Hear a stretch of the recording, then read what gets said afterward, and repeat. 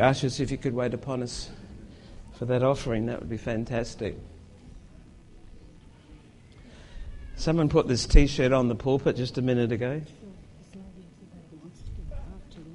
Fantastic. I might be just a jungle kitten, but mess with me and you'll be bitten.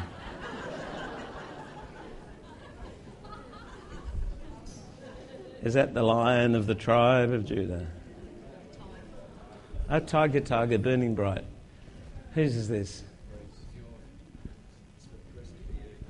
Oh, that's a present for me? Awesome. Can't wait to put it on.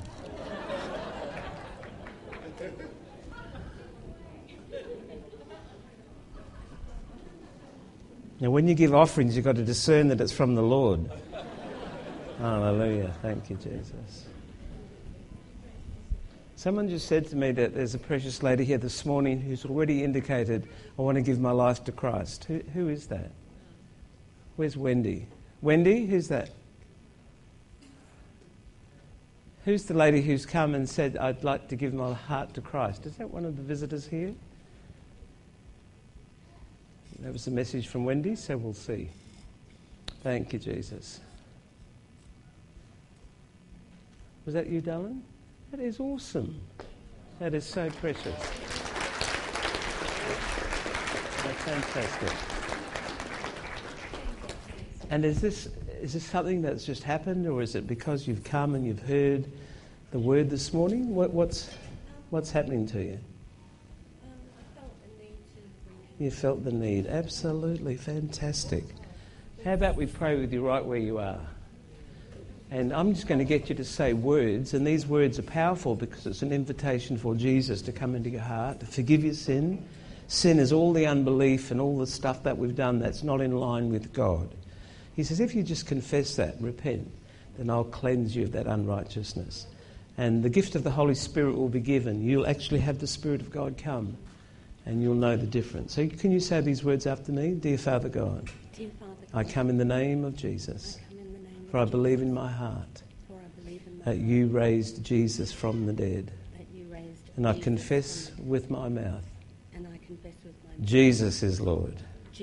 And I receive you, Jesus, to be my Saviour, to be my Lord. I repent of my sin, the root of unbelief, and all its bad fruit. And I thank you now for forgiveness, total cleansing, and the gift of the Holy Spirit. In Jesus' name. Hallelujah, Lord. Father, we thank you now. We thank you now. We thank you now. We thank you now. Father, I declare this morning she has a radical encounter with you, Father God. That right now where she stands in the back of this hall, Father, you would just move upon her mightily. And Father, there'd be such a deliverance out of darkness into light, as it's confirmed by her own words this morning, that she would know the difference. The light is on and she walks in the light of your word from this day forth. Lord, if there be any disease or illness or sickness in the body, it would flee in terror, for salvation has come to this house. Father, the traumas of life in her soul would be miraculously healed, and the process of deliverance would truly take place today. Let her know this is the most important decision of her life. And we declare this to be so in Jesus' name. Hallelujah. Glory to God. Hallelujah. Just expect something to happen right now, darling. Father, I thank you right now. Holy Spirit, Holy Spirit, Holy Spirit, Holy Spirit, precious Holy Spirit. Oh, hallelujah. Thank you, Jesus. Hallelujah. There's something happening in a respiratory system. I don't know whether there's been a problem there. It's being healed. Just take some good deep breaths.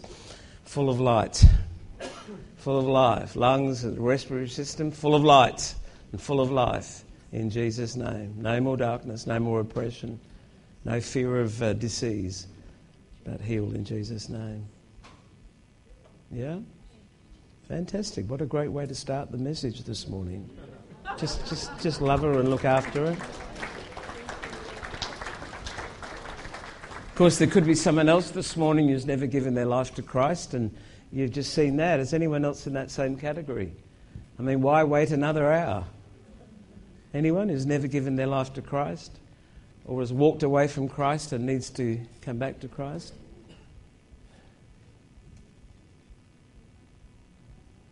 Yeah, absolutely. Fantastic. Why not?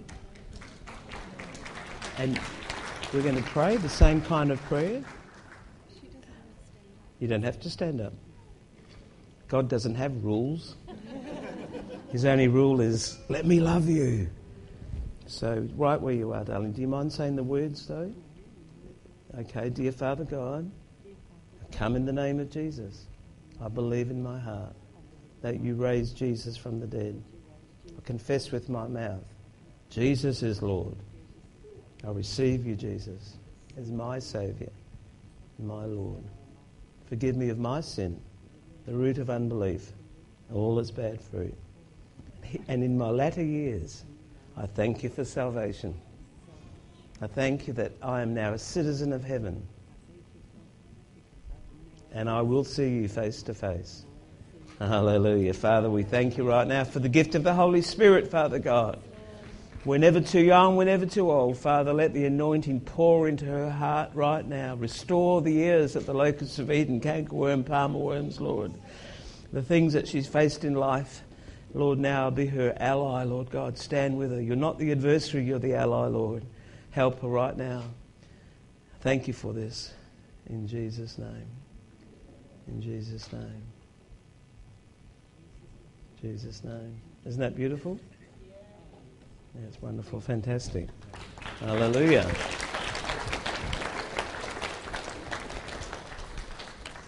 Could there be a third? Well, there could be. Oh, God, oh, God. Thank you, Jesus. 1 Kings 18. 1 Kings 18.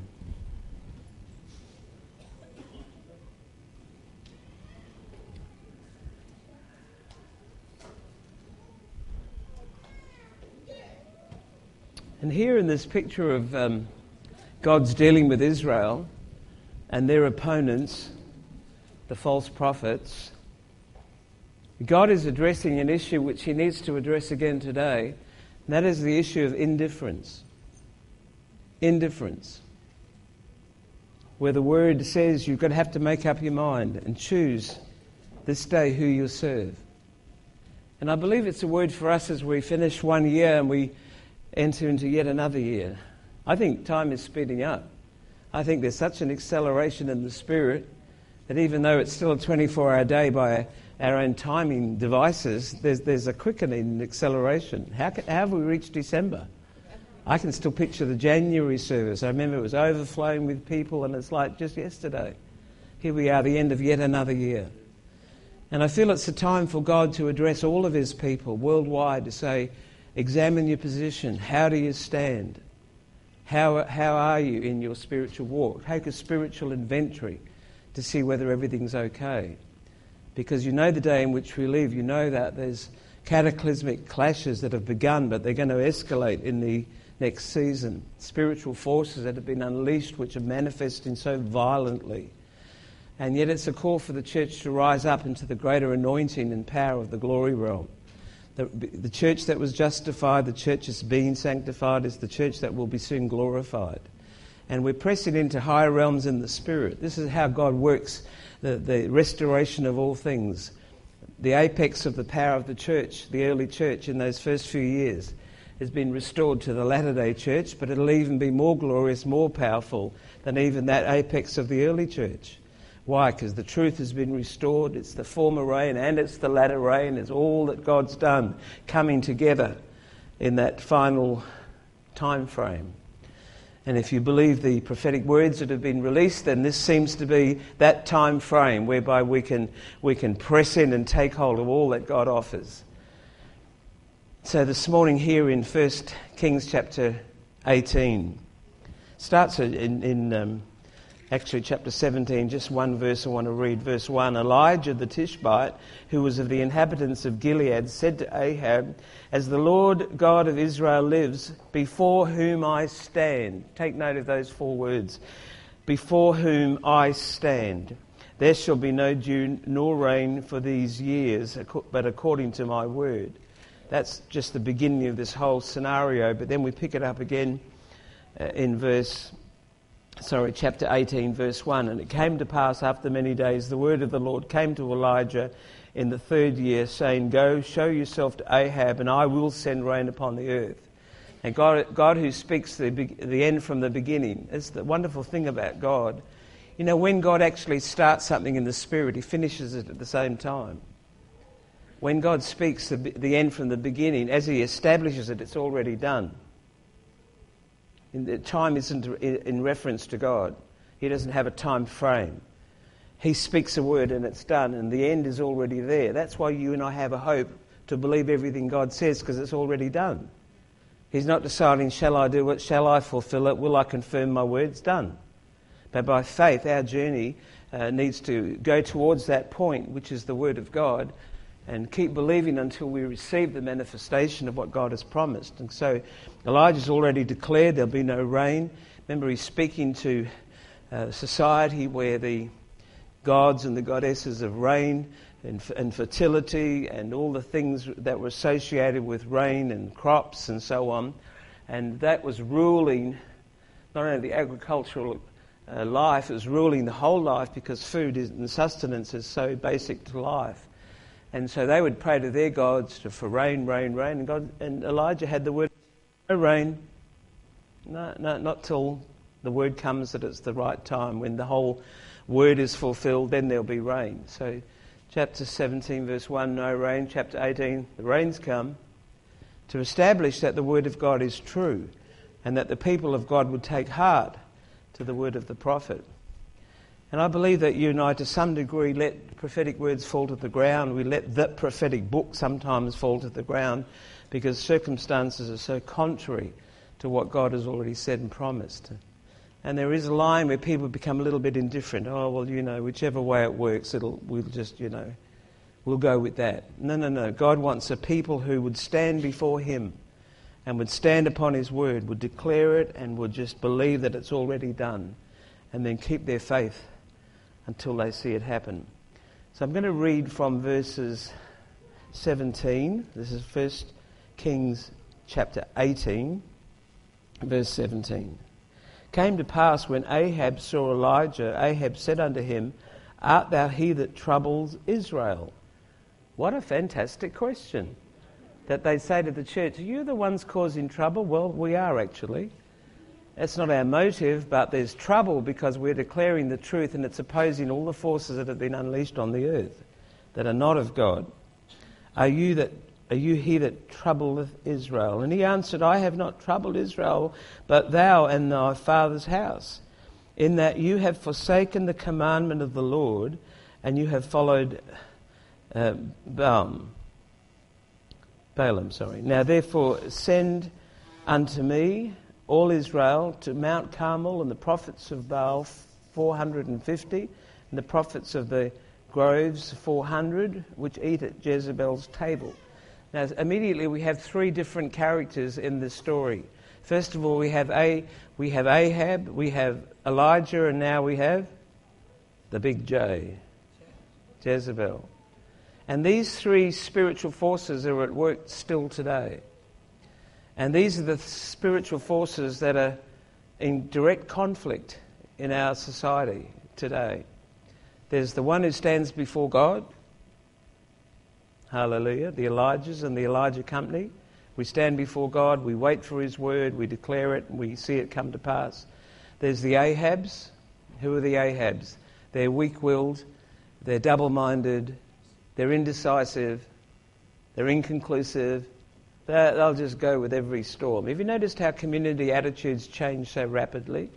Have you noticed that the same ones who said, Hosanna, Hosanna, He comes in the name of the Lord, Hosanna, Hosanna, blessed is He, a week later, crucify, crucify, crucify, crucify?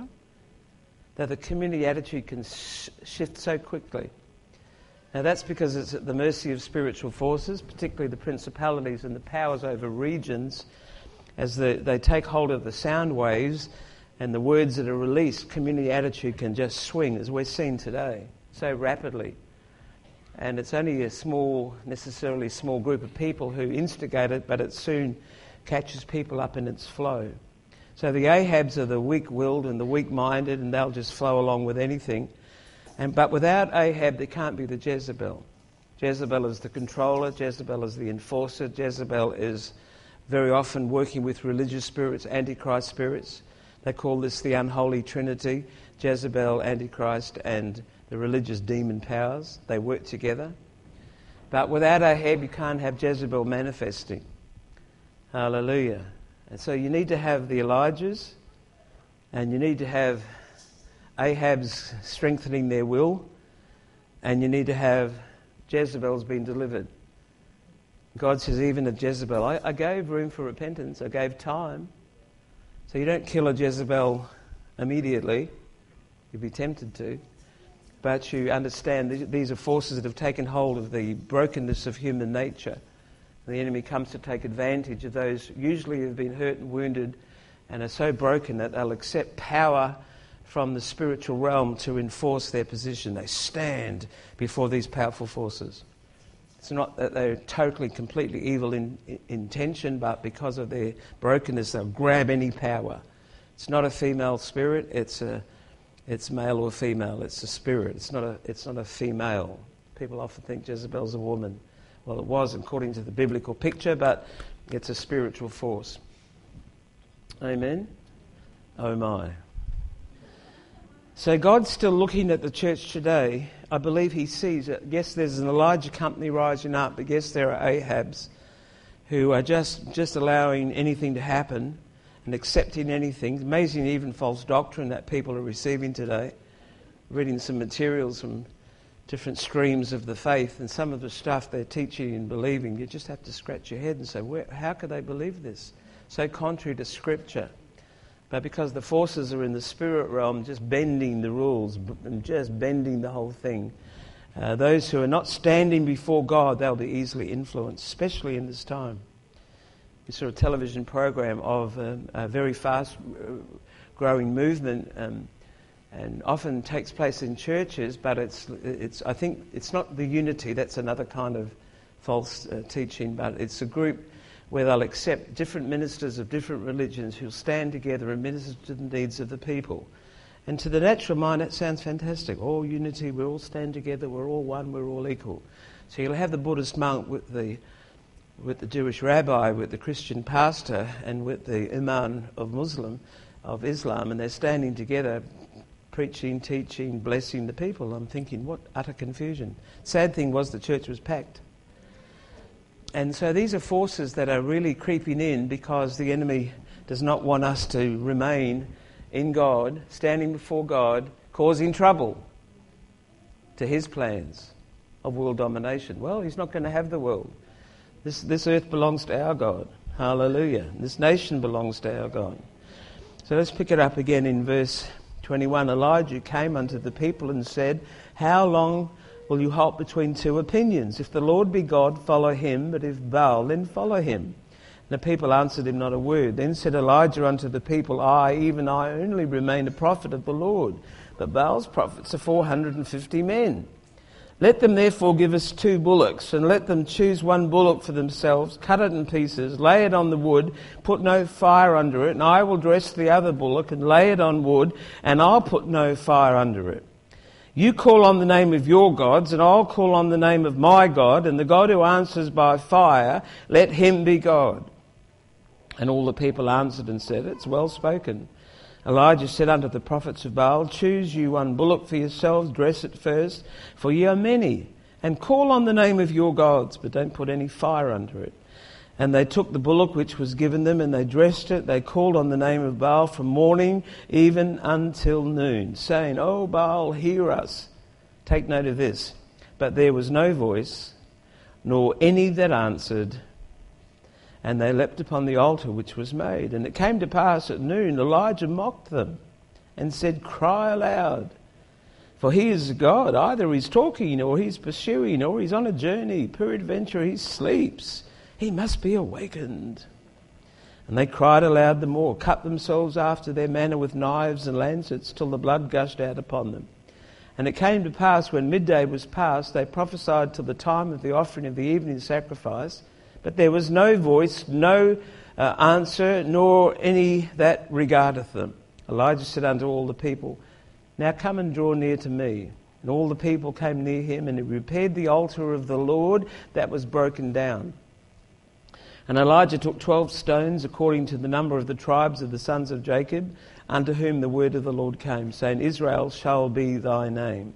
And with the stones he built an altar in the name of the Lord. He made a trench about the altar as great as would contain 2 measures of seed. And he put the wood in order, and he cut the bullock in pieces, and he laid him on the wood and said, fill 4 barrels with water, and pour it on the burnt sacrifice, and then on the wood. And he said, do it the second time, and they did it the second time. And he said, do it the third time, and they did it the third time. Can you picture this? And it came, and the water ran around about the altar and filled the trench with water. And it came to pass at the time of the offering of the evening sacrifice, Elijah the prophet came near and said, Lord God of Abraham, Isaac, and of Israel, let it be known unto you, let it be known this day that thou art God in Israel, and that I am your servant, and that I have done these things at thy word. See, his position was to stand before the word of God. Hear me, O Lord, hear me, that the people may know that thou art the Lord God, and that thou hast turned their heart back again. Verse 38, then the fire of the Lord fell, hallelujah, consumed the burnt offering and the wood and the stone and the dust, and licked up the water that was in the trench.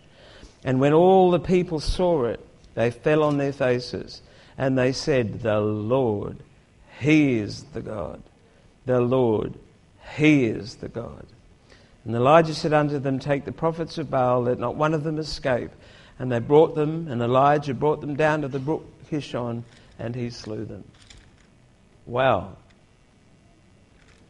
And then the next verse, Elijah said, now Ahab, get up, eat and drink, for there is the sound of the abundance of rain. What I feel the Lord had impressed in my heart today was that we must serve the God who answers. We must get out of the place of indecision and come into full-on faith with the God who answers us. And I know that there's much discouragement in many hearts because answers don't seem to be forthcoming in God. But dare I say it this morning, God always answers prayer. He always answers prayer. Although there may be a delay in the spirit realm, although there may be much warfare to be fought for the answer to come forth, He always says yes and amen if that prayer is in line with His word and His will. Always, always, always. Because if you and I can't trust God in the realm of prayer, we can't trust God for anything. If God doesn't hear and answer our prayer, we are fooling ourselves. And we better go and search for another God who answers. And this is the contest that I believe you and I have seen in this city today. We're seeing so many new gods manifesting. They're not new, they're the same ancient spirits. Yeah. But they're manifesting because people don't think there is a God in heaven who hears and answers or cares. And whilst the church is in a place of a little bit of indifference, double-mindedness. We spoke on Friday night about double-mindedness. And the root of double-mindedness is the fear of man. And whilst the fear of man is still a snare in any heart, and I believe it is for many of us, even if it's just a measure, a little bit of concern about what they may say, what they may think. And what happens with the fear of man is that we actually draw away from God to the opinions of men so that we can be relevant, so we can fit in, so we can be seeker-friendly. But in that, we may be letting go of the Word of God. It may be subtle, but nevertheless will have dreadful impacts upon our own lives and our families. If we've taken a position away from God, standing before the Word of God, and now coming to the world and standing with the world and trying to agree with the opinions just to keep peace, it's not going to work. You and I can't blend in even if we tried. And believe you me, there are times when we try. Wouldn't it be wonderful if every man was your friend?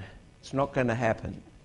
The reason it's not going to happen is it didn't happen to Jesus, who knew no sin, perfect in all His ways.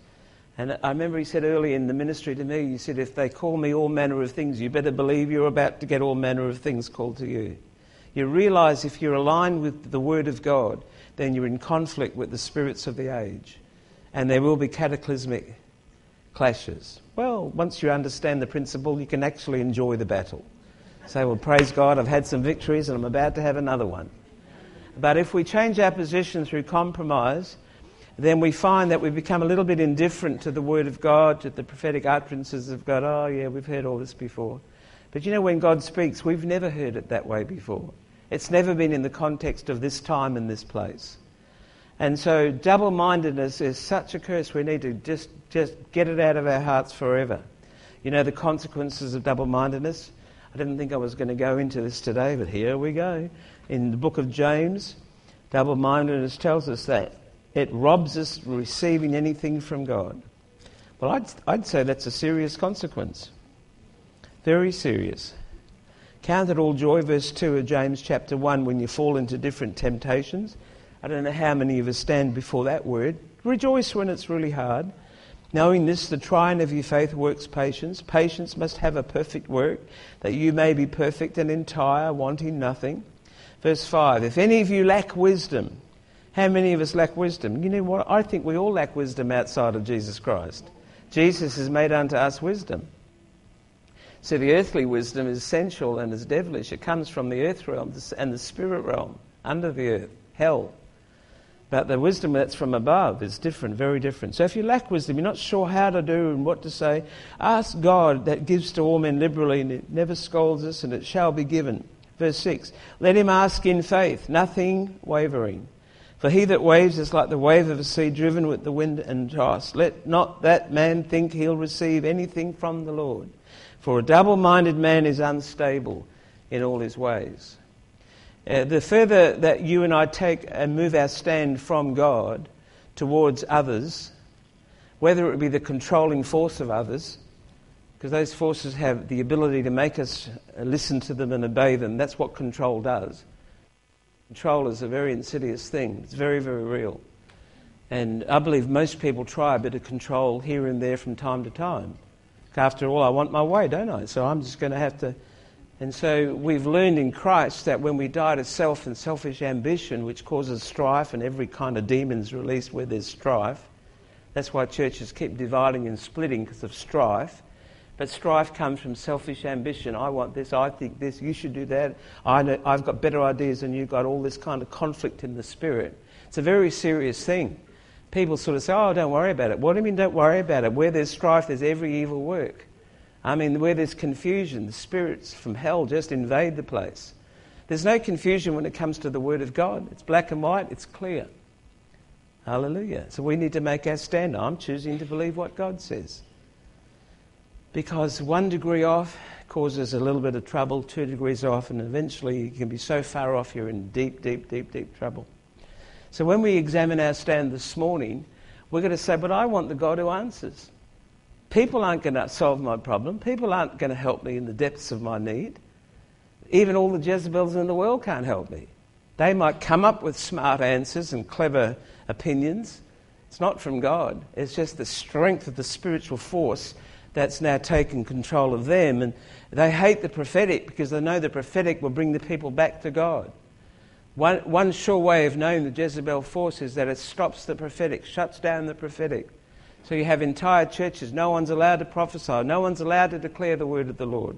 This messes up our service. No, that's Jezebel saying, I don't want to hear what God says because I've got my own opinion on how to do things. My church and I'll build it. So all leaders are susceptible to Jezebelic forces. Even if it's a leader in a family or a small group, doesn't matter. We're all susceptible because that spirit wants to come to change our position from the Word of God. Because if we're standing before God, we're going to get answers from God. And it's going to cause trouble in the camp. Hallelujah, for godly trouble. And I believe today we're all going to swing back in the fullness of our heart towards God and His Word. Don't entertain the Jezebelic force. Recognize it. If it's within, ask for deliverance. Repent of that thing. And let go and let God. But if you're under a Jezebelic force or influence, understand it and don't allow it to have control over you.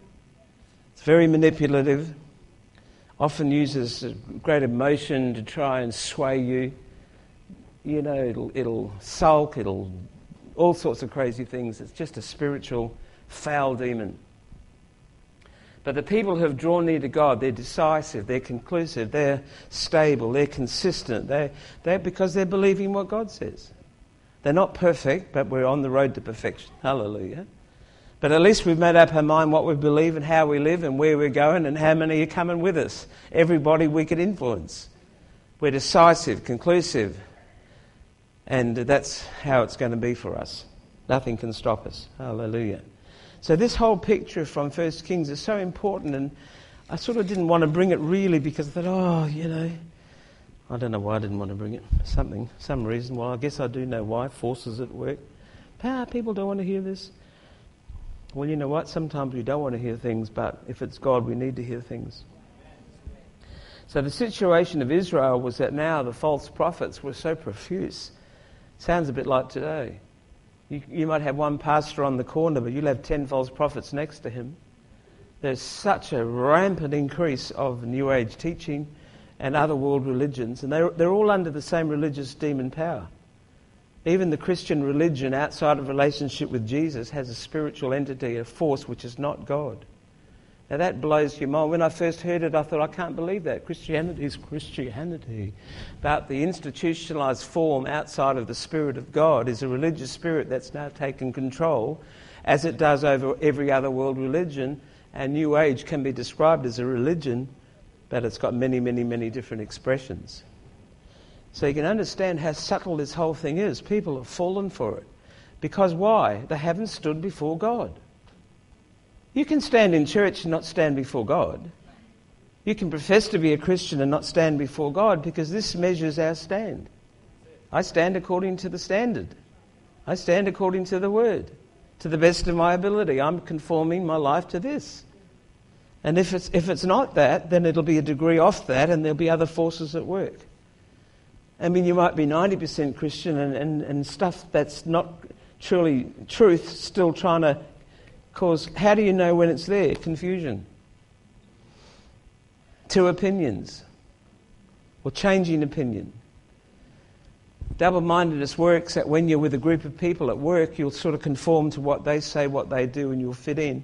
But when you're with the family, a different dynamic takes place, so you adapt to that, and you say and you do that which is acceptable to that. Of course, with church culture, well, you just start to conform to what you think are the rules of the place, and you just conform to that. When you go home, slam the door, kick the cat, I mean, it's like, well, I've just swung back again. Double-mindedness. Poor cat. I mean, double-mindedness. We should be so exemplary in all that we do. I know we're not, but we're aiming for it. We want to shine as light in the midst of the darkness. And it all depends on how you stand and whether it's before the God who answers. So Jezebel stands before Baal, the demonic powers. Ahab stands before men. I've taken my stand. I'm just going to blend in and fit in and be everybody's friend. Well, you're an Ahab. Well, I'm going to stand before these forces that make sure I get my way, and I'll control the situation until I get what I want. Well, you're a Jezebel. But the Elijahs say, I'm standing before the Word of God to get what God wants. Well, you're Elijah, part of the Elijah company. And as you read through this whole chapter, as we've just done, there's so many wonderful, wonderful truths that come forth. I love verse 24. You call on the name of your God, and I'll call on the name of my God. You know, in February, we felt very strongly led to go into Northbridge, into Russell Square, and to do what we usually do in the South Perth foreshore, have a tent crusade outreach. Now, for 7 years we've done it in South Perth, and it's been more intercessory, prophetic, just getting the ground soft and just getting everything right in the Spirit, proclaiming, declaring over the city. The Lord said after last year's one, it's finished. You've done a 7-year cycle, it's finished. You've prepared the way, cross the river and go into the promised land. And I know that people have this thing about Northbridge because of the nature of what's manifesting there. But the reason it's manifesting there is that, as we've seen in the Spirit, the head of the octopus sits over the CBD Northbridge. And it's getting wriggly and it's getting mad because it knows that a sword of the Lord's about to come and go right through its head. People say, well, I'm not called to Northbridge, and I absolutely understand that reality. However, the tentacles of the octopus went over the suburbs. So to some degree, we're all affected by what decisions are made with the mountains and the pillars of culture that are formed in the CBD Northbridge region. The entertainment, the social life, and you've got the political life, and you've got educational institutions, you've got a lot of stuff all happening under that foul head of a very powerful demonic force. And it's now kicking, hence the escalation of violence and the rubbish. It's a manifestation of what's there. It's actually not getting worse, it's just coming out to the light. It's been stirred up. Many groups are in Northbridge now. There's ministries all around the edge of Northbridge. If I drew a picture, you'd find it almost encircles Northbridge. From the street chaplains to the Baptists to the Church of Christ to the feeding of the poor to the Street People's Church and the railway station to the overflow. It's almost like surrounding. God's ready to absolutely take the place. Because if you take the heart of the city, you'll get the city. It's not because it's convenient. It's not because, wow, I can't wait to go and stand in the midst of hell. It's not that. It's just that if we can do that, and if there's enough of us at least praying for that, we'll make a difference, along with others who are doing the same thing. But what I'm suggesting is this. There's going to be some cataclysmic clashes as the anointing of God starts to really break out. And we felt to do a tent crusade. We haven't rushed into it unwisely. We've prayed and prayed and prayed. We've hesitated. We've almost felt, I don't want to face this one. But the Lord's made it clear, if it's the centre of my will, it's the safest place on earth. So what we felt to do is to book Russell Square. You may know Russell Square, the rotunda there and the big grassed areas. And to have healing tents, destiny tents. We're going to have dream interpretation tents. All the new ages all come running in, you know. And someone said, can we do psalm reading? So instead of doing palm readings, we'll be doing psalm readings. Just give them the word of God. You know what? People who are indifferent and not sure which way they're going, they'll receive it. It's only those who are absolutely standing before the demonic. And you know, there's not that many who choose that. Some are taken captive against their will. They don't necessarily choose the word of God because they see the hypocrisy of institutionalised religion. So they're in the middle of this sort of oscillation of which way are we going to go? Which way are we going to go? And I believe as the word comes forth prophetically and through the laying on of hands for healings and miracles, the heavens are open. There's lots of other groups showing. I haven't had one group say they're not interested. Everybody's interested. There's groups from all over the place, including groups from the country coming up in carloads saying, we're coming, we're part of this thing. We say, well, pray and be sure it's God. You don't just say, let's go and waltz around Northbridge unprotected. You've got to know that you're a warrior. Live music, live dance, artists, Christian artists throughout the park. Why are we doing this? We're saying we got the God who answers. We've got the God who answers. And I believe God will answer. God will demonstrate his power and his glory. He'll bear his arm. He'll convict these people who are on the wrong path. Prophetic words will be more accurate than anything they've ever had before. 1 Corinthians 14 says, when the true prophetic operates, people say, God is in your midst. How do you know all these things?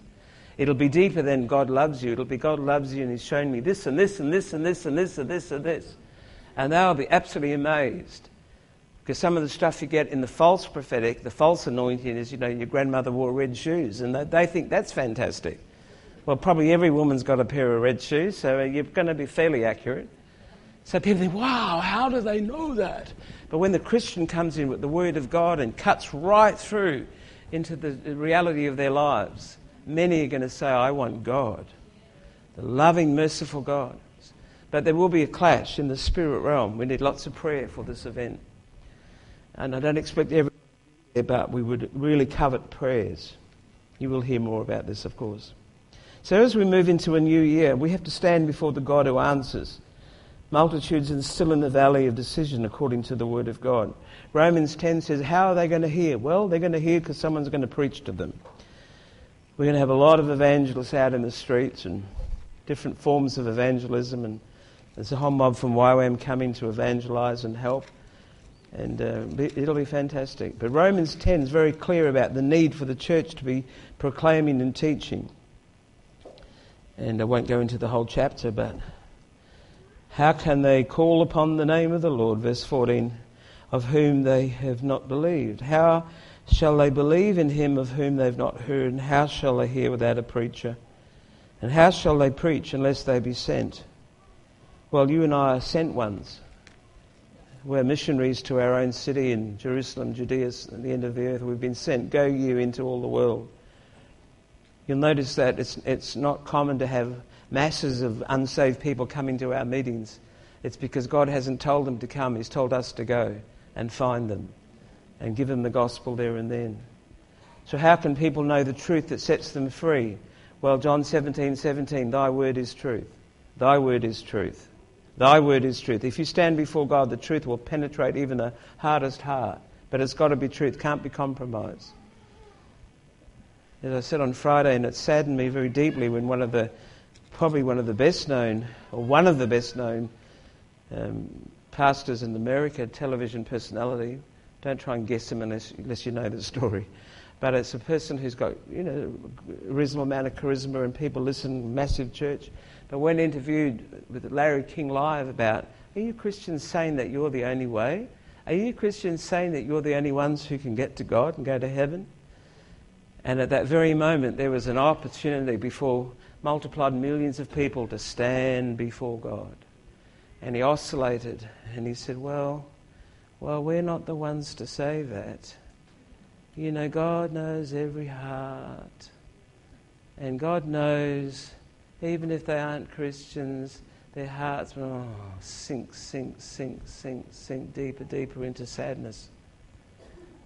Deeper into sadness. So multitudes would go, there it is. You can believe what you want. Just have good intentions. But I tell you what, you and I need more than good intentions, and Northbridge will need more than good intentions. They need a Saviour who died for them. And I say this to other New Age people that we sometimes talk and share with, not to confront, but just to try and get truth in. We say there's no salvation without a Saviour. There cannot be, by definition, salvation without a Saviour. So unless you've got a Saviour who died, there is no salvation. There might be an improved standard of living. There might be a different way to think. You might feel a certain peace with what you believe. But if you're talking salvation, which is an eternal destiny and a quality of life forever, without a Saviour, there is no such thing. You know what? Some of them agree. They said, I've never thought of that before. I've never thought about a Saviour being the one to bring salvation. I just thought it was the teaching, the doctrine, the philosophy. I said, there's no philosophy on earth that brings salvation outside of the shed blood of Jesus Christ. Do you know what? Some people believe it when they hear it. Some people will believe it when they hear it. A young man was there on Friday night at the well, up there in the well, and afterwards over coffee I had a chat, and I said, well, you're connected to the church. I'm pretty careful not to usually talk about what church do you go to. I try not to get into that, but I sort of felt to ask him, are you connected with the body of Christ? He says, no. He said, I got saved at work. I said, how did you get saved at work? I was sitting at my desk at the computer and the Holy Spirit fell upon me and revealed Jesus and said, I am God. And I'm thinking, you got paid for that? And then he made his way to find out, where are Christians, where are believers? Can I connect? Isn't that fantastic? I think you can be sitting in a church and even God's not coming down upon us. He says, they don't need me, they've got their little programs. There's this boy at work with a hungry heart, and God reveals and tells him it's Jesus who is God. Oh, I thought, thank you, roll it on, Lord, more and more and more. I want to finish by saying this. Elijah did a few things that we need to do. When Elijah finally rebuilt the altar, and that means he restored the things of God to Israel, and he got the 12 stones and he built an altar, he was saying, Israel, the Lord your God is one God and you are his people. And these 12 tribes need to stand together in their destiny. And he built the altar to remind them it's at the altar that sins were forgiven and they were pardoned. He says, you've forsaken that. You've gone to the other gods. You've tried to reach out to the things that are happening. You've started to worship idols. And I'm telling you, draw near, watch what I'm doing. Have a look what I'm doing. I'm building the altar. I'm putting all the stones together. We are one and we belong to God. His blood is what we need. That was the lesson. And they all crowded around watching. And he said, what's more, I'm pouring water over the sacrifice, I'm pouring water over the wood, I'm pouring water over it, so that if something happens, it has to be the God who answers. It's not the program, it's not the method, it's God himself reaching through an impossible situation. Israel, Israel, look, see, watch. And of course all the world's watching. The world is watching the church. They're watching us. I know they're watching us because they've got such a bad opinion about us. They hate church. But they're watching, otherwise they'd have no opinion about us. And when they see impossible circumstances that are about to hit the world, things that we've never dreamt of but we've been warned about happening, and we're saying, draw near, have a look what our God does. Draw near, come and watch, come and see. And there's a demonstration of the power of God. That'll be in Northbridge in February. We will demonstrate the power of God with healings and miracles, signs and wonders. And let them draw near, let them all watch. I remember some of the work we did, one meeting with the Cancer Council, and the Buddhist was saying, well, we don't know, the Reiki healers, we don't have this kind of power. And we didn't do much except we preached. We stood before God, preached the word, and God did the work. And I'm telling you, as God is my witness, they were being slain in the spirit, just even trying to come forward for help. Now, they were well motivated to come forward for help because they all had cancer. So they're probably going to try anything anyway. But as they were coming, bang, bang, bang, bang by the power of the Spirit. I mean, it was surprising us. You're not talking about a church service with not Christian people. You're talking about Reiki healers and Buddhists and Hindus and others who had no position before God.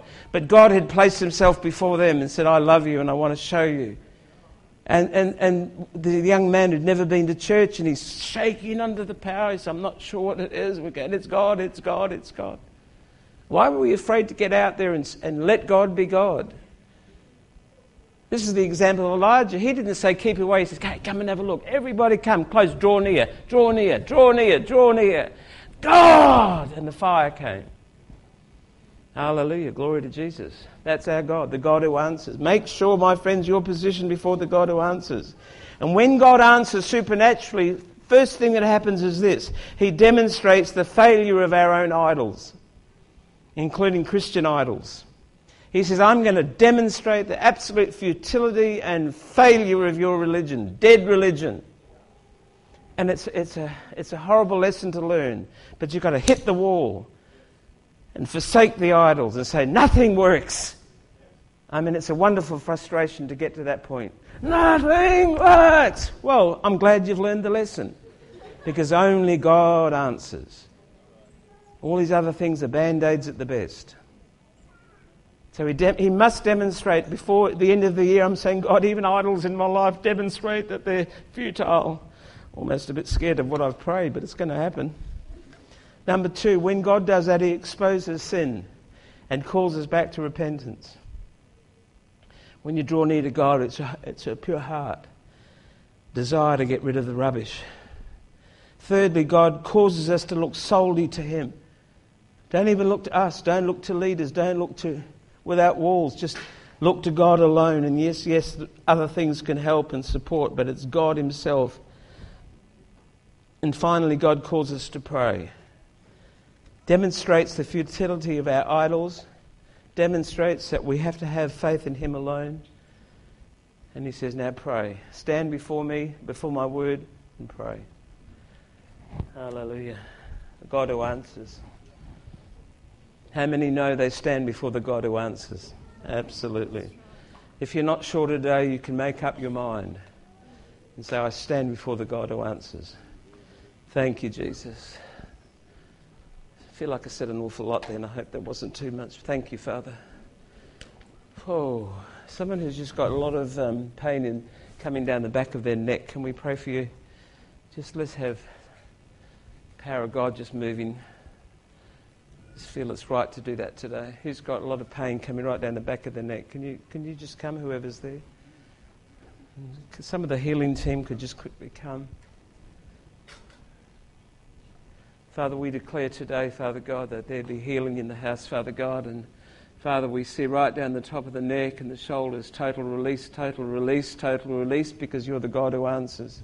Oh, thank you, Jesus. Thank you, Jesus. This could be timber or Father, we declare, Lord, the God who answers, the God who answers, the God who answers, the God who answers. Heal him and deliver him, Father God, we pray. Just move your neck around till it's totally flexible. God who answers, the God who answers, the God who answers, the God who answers. Hallelujah. Thank you, Jesus. A couple of people, I just feel like a burning in the hips, where there's a problem with hips, so we just pray for that. The God who answers. Is that a neck problem?